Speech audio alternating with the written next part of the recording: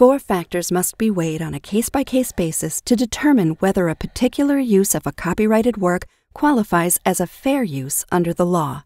In video 2 of this series, we discussed the first 2 factors, the purpose and character of the use, and the nature of the copyrighted work. Factor 3 considers the amount and substantiality of the use. This factor addresses how much of the protected work is being copied, both quantitatively and qualitatively, to achieve the intended purpose. Use of a whole work is rarely a fair use. By the same token, copying a small portion of a work is more likely to be a fair use unless that portion is considered to be the heart of the work.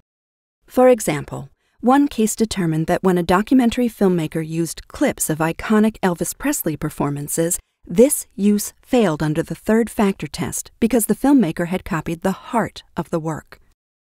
The 4th fair use factor considers the effect of the use on the actual and potential markets for the protected work.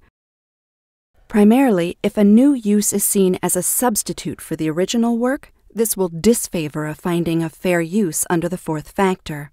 Even if the new use is modest and not itself harmful to the market for the protected work, it may still not qualify as a fair use if a court finds that harm is likely to result from the use becoming more widespread. Also, the potential harm does not need to occur in a market that the copyright owner is currently exploiting. This factor considers any potential markets that might reasonably be available to the copyright owner, regardless of whether the copyright owner has chosen to enter that market.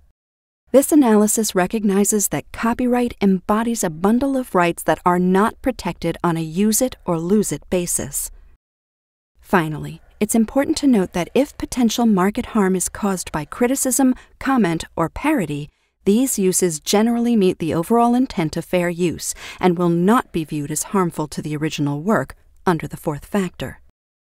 To learn more about fair use and copyright in general, visit copyrightalliance.org.